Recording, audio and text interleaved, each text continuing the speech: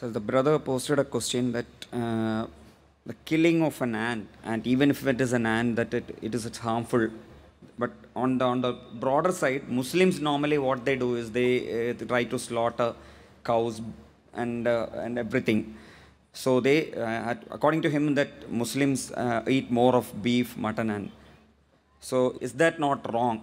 Because in both in Gita and Bible and Quran, everywhere you should show mercy to all animals. So, but that's not being followed. Brother asked a question that even killing an ant is wrong and killing living creature is wrong. So why do Muslims have non-veg by having mutton, beef, killing animals? Isn't it wrong? Shouldn't we show mercy? I do agree with the brother, the first part of his question. And I understand that he can understand English, but he cannot speak.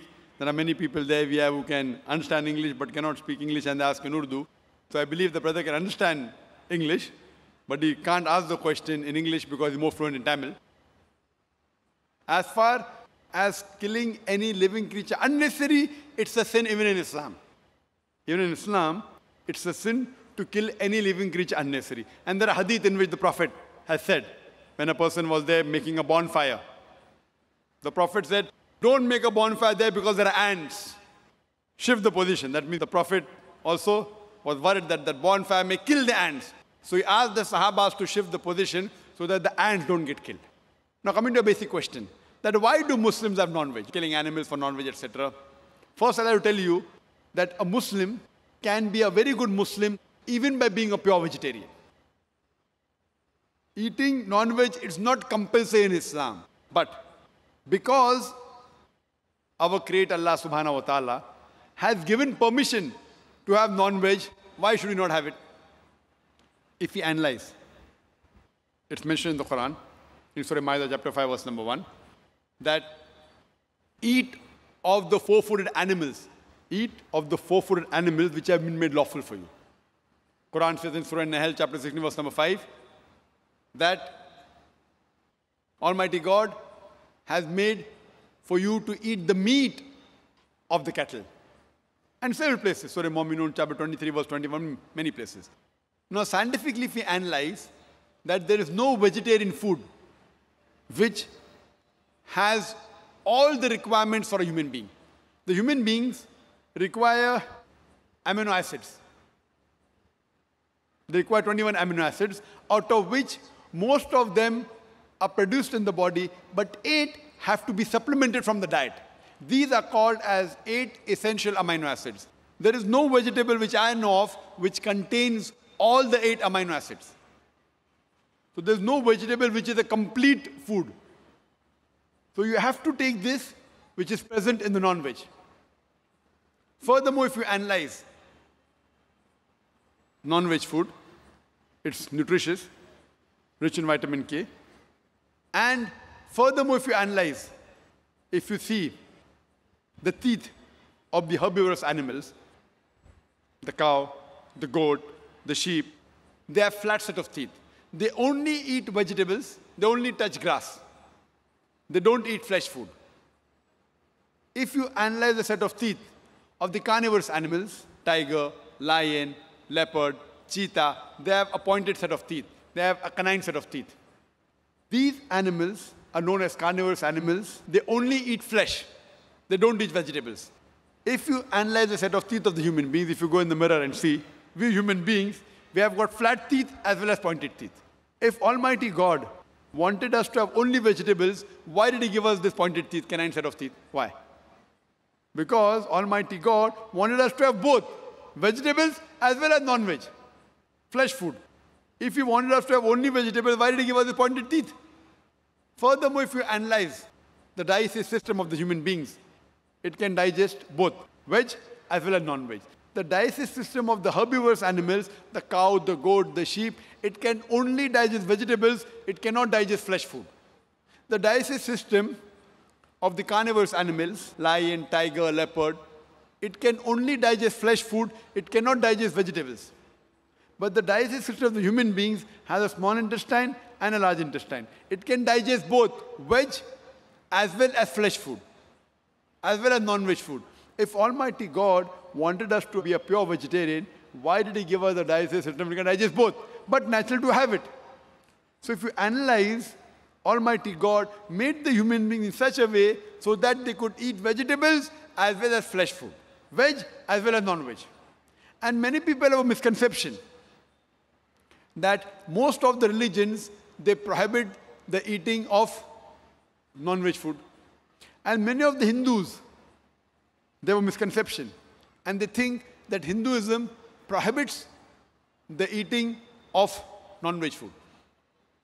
In fact, if you read the Hindu scriptures, if you read Manusmriti, chapter number 5, verse number 30, it says, Almighty God created some animals to eat and some to be eaten. So those who eat the animals created to be eaten, you're not doing a sin. It's mentioned in Manusmriti, chapter number 5, verse number 39. Almighty God created sacrificial animals. So if you eat the sacrificial animals, you're not doing a sin. Manusmriti, chapter number 5, verse number 41 says that killing of the sacrificial animal is not a sin. There are many quotations in the Hindu scriptures which talk about eating of non-veg food. If you read Mahabharata, Anushasan Parv, chapter number 88, Yudhishthir was the eldest brother of the Pandavas. He asked Bhishma that what things should he give in yagna, in puja, so that our ancestors will be satisfied.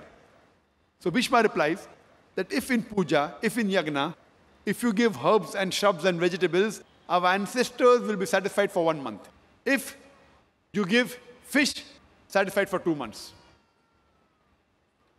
If you give meat, for 3 months. If you give hair, for 4 months. If you give goat, for 5 months. If you give bacon, for 6 months. If you give deer, for 6 months. If you give birds, for 7 months. And the menu keeps on continuing. And it says that if you give buffalo in yagna, 11 months. If you slaughter a cow, our ancestors will be satisfied for 1 full year. And if you give a rhinoceros, then our ancestors are satisfied inexhaustibly. There's a full menu given in Mahabharata. So if you read the Vedas and the Hindu scriptures, the sages and sons, they had non-veg, they even had beef. But the reason you find many Hindus, they say that eating non-veg is prohibited because they are being influenced by the non-violence philosophy. You know, even the Jains. And what these people who believe in non-violence say, that killing of living thing is prohibited. Therefore, killing an animal is a sin. So I agree with them that if killing any living creature unnecessary is a sin. But if you say killing living creature is sin per se, then I tell them that even the plants you have, they have got life. Previously, we did not know that plants have got life. Therefore, they used to think that killing plant is fine. Today, we know that even plants have got life. So the logic has changed. Yes, Zakir, we agree plants have got life, but plant can't feel pain. Therefore, killing a plant, having vegetable, is lesser sin as compared to having non-veg, that flesh food. Today, science advance, we have come to know that even the plants can feel pain. But when the plants cry out, we human beings cannot hear the cry of the plant because we can hear only between 20 cycles per second to 20,000 cycles per second. Anything below and above this we can't hear. So even the plants cry, but we cannot hear the cry of the plant. The plants feel pain. Today science tells us, to the logic exchange, they say, yes, Brother Zakir, we understand that plants have got life, they can feel pain. But you know, the plants have got 2 or 3 senses, the animal have got 5 senses. Therefore, killing animal is a greater sin. If I agree with them for sake of argument, that plants have got 2, 3 senses, animal has got 5 senses, and that's the reason killing animal is a greater sin. So I asked them a question. You know, there was a person who had a brother who was born deaf and dumb. Could not hear, could not speak. And someone goes and kills him. Suppose you have a brother who was born deaf and dumb. Cannot hear, cannot speak. And if someone kills him, will you go and tell the judge, me Lord, give the murderer less punishment because my brother had 2 senses less? He could not hear, he could not speak. Will you say that? Or you will tell, me Lord, give the murderer double punishment because my brother was masoom, he was innocent. He could not hear, he could not speak. So in Islam, it does not mean that if you have 2 senses less, you have less punishment, or you have more senses, more punishment. Quran says, eat of the good things they have provided to you. As long as the thing is good and halal, it is permitted, you can have. So in Islam, we are allowed to slaughter animal only for eating. Unnecessary for hunting, for sports is prohibited. Like making a bonfire, ants are being killed, the Prophet said don't do it. So killing any living creature is prohibited unless if it is for eating for survival and it is amongst the permitted animals which God has given permission. As Manusmriti says, God has created some animal to eat and some to be eaten. If you kill the animal to be eaten, you're not doing a sin. Otherwise, generally, I per se, if you analyze, I've got no problem if the non-Muslims don't have non-veg.